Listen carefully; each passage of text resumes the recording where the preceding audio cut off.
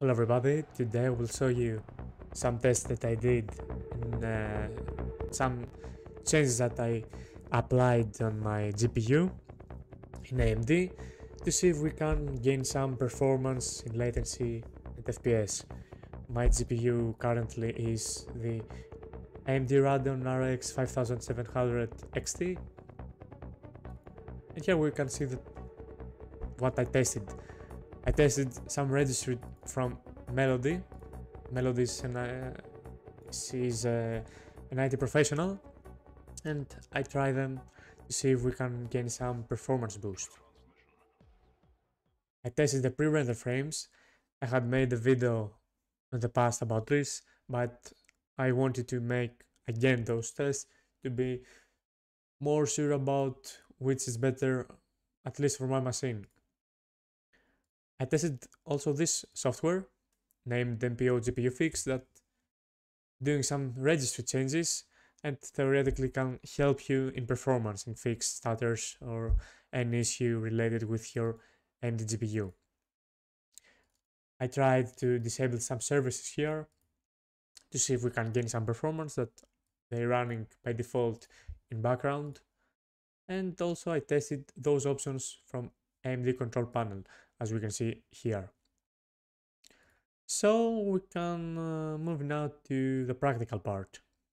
Let's see the conditions that I did my tests. As always, I did 5 samples of 60 seconds with 5 seconds delay each for FPS. In latency, 5 samples of 10 seconds each. Same tools that I used as with the previous video. The hardware is the same with the latest, always, AMD driver.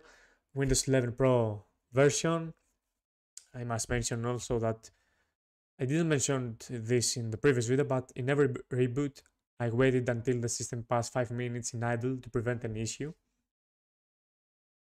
And the same games that I tested. We can see some which options I had enabled, which options I changed by default from control panel, and some other specific options that I changed in-game. Some disclaimers. When I refer to no tweaks means default without any AMD tweak from those that I tested. By default, in the default options doesn't include anything that I tested for this video. The disclaimer 2, I must mention that in pre-render frames part, the default value for those tests in no tweaks, it was the value 0. On my machine I tested by default the value 0 as default. The disclaimer 3 is altogether not include add lag etc. Altogether option, as you will see in the performance analysis. Altogether plus AMD control panel include everything, include the registry changes and the program changes that I did. The disclaimer 4 includes all the other titles tweaks tested individually, which means without run anything together. For instance, when you see pre-render frames 1 means I changed only this option, not anything else. And lastly, on MPO GPU Fix I used only MDU LPS, MPO Fix, TDR Fix together, not individually, those settings for this program. So after we explained all disclaimers, we can see the results by starting with CS2 in FPS. In average FPS, we have as best options the altogether. In 1% loss, again we have all tweaks together. 0.1 against all together. Adaptive vested dev. The best results was with no tweaks. The average frame times was better with all tweaks together. The PC latency was better at the most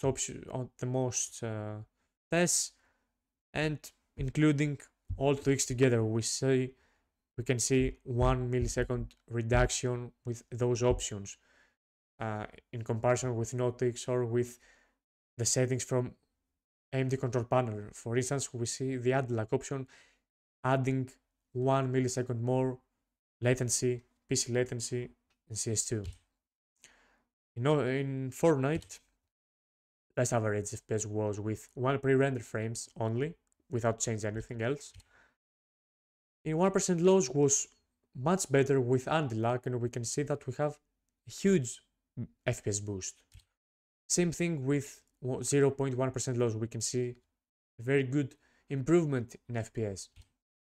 The adaptive just dev again was better with anti-lag.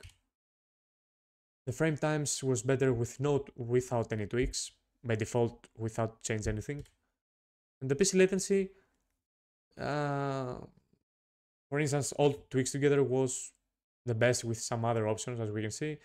Adding lag and all options together, everything, adding 2 milliseconds more PC latency.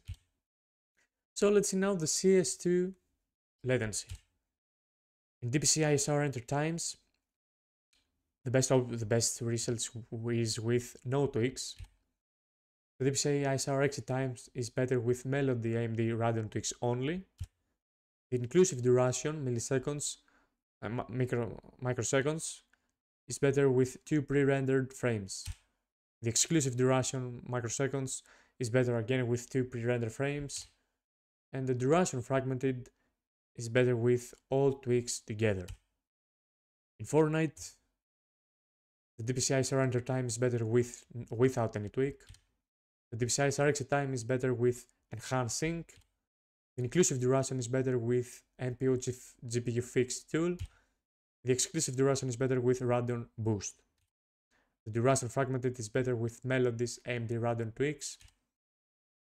And we come to the end. Should we change anything from what we saw on this video? I will say yes, but as I say always on every video, you must conduct your own captures, your own tests, to be sure that something working or not. So do your tests and let me know in the comments what's working for you. Thanks for watching, guys.